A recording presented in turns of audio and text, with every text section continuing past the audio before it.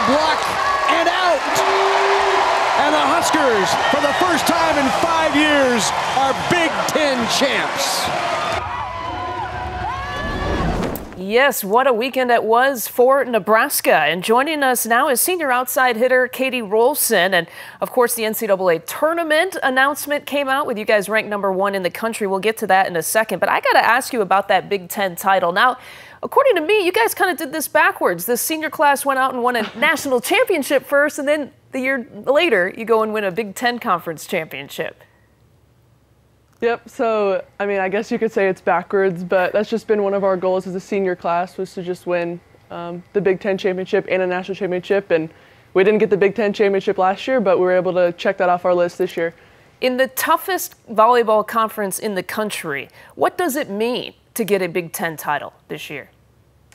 Yeah, so Coach Cook every day always says how much of a grind the Big Ten is and how it prepares you for the tournament and how you have to play back-to-back ranked teams every night. And it could not be even more true this year with the top 3 teams in the country playing in the Big Ten. And it's just, you have to go out there and you have to play your game every single night. And that's just what we did the whole conference season. And it's just prepared us now that the tournament starts this weekend. In a conversation with your coach, John Cook, earlier in the season, he talked about your team's focus and the fact that you guys would pick almost a theme every week to keep kind of that narrow focus. Can you talk about what was the most impactful way for you personally to have kept your focus throughout the year with that strategy? Well, yeah, so we did do themes every week, and we did themes throughout the whole summer and throughout the whole season. But I think me personally, it was more of just reminding myself that I'm a senior and, you know, all 4 of us were looked to lead this team, and just keeping that mindset of we're looked to by the underclassmen and we have to show up every single day, work hard, and do our role, and just go out there every single day and show them how much work we have to put in and what this all means to all of us. It's quite a senior class. You have your sister Amber, of course, the libero Justine Wanarantis, and Andy Malloy, the transfer from Baylor. How do you describe the 4 players who have made up this senior class this year? Yeah, and I'm actually going to just add Kelly Hunter to that class just because we all came in together. So it's just been great getting here, and the majority of us played here as freshmen, so we've been playing together for 4 years, and we just have a feel on the court where we just know where each other are at. And especially with Andy coming in this year, it was just an easy transition, and a couple of us had played with her before, so we kind of knew how she was as a player and as a person, and it was just exciting to go out there and know we had each other's backs day in and day out.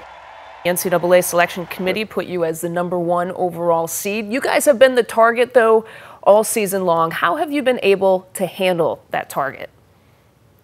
Coach Cook just does a really good job every day of forcing us to focus just on who we're playing next, not focusing on who we might be playing or who we're going to play after, but we just go in every single day. We get better 1 rep at a time. That's kind of his motto. Day by day, practice by practice, whatever it is.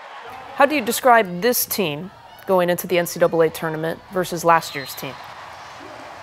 I mean, every year is different, but this team, we just have a vibe that it's really good right now, and we just love each other. We just have great team chemistry, and we just know what our goals are, and we know what each other's roles are out there on the court. So I just think we just have a special group of girls out there this year, and if we just work together, I think one of our goals can also be achieved at the end of the year. Well, you've got 1 goal in the Big Ten championship, and we wish you luck in hunting down that next goal of the national championship. Kadie Rolfzen, thank you for joining us. Thanks.